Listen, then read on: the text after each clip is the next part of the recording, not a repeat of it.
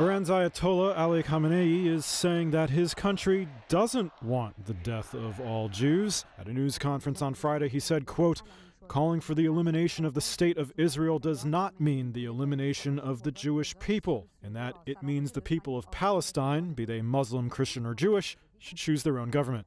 The comments come as Iran struggles to keep the 2015 nuclear agreement alive with its remaining signatories after the U.S. pulled out. That is, China, European powers, and Russia. European powers and Russia, both with high Jewish populations.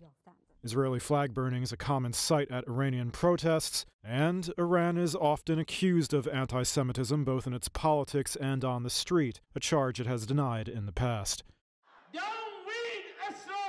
Iran is also believed to have the highest Jewish population in the Middle East outside of Israel, between 10 and 20,000 people. Earlier this year, Khamenei said that the "Death to America" chant common at Iranian protests doesn't really mean death to Americans either. It means death to American foreign policy, and death to President Donald Trump, too.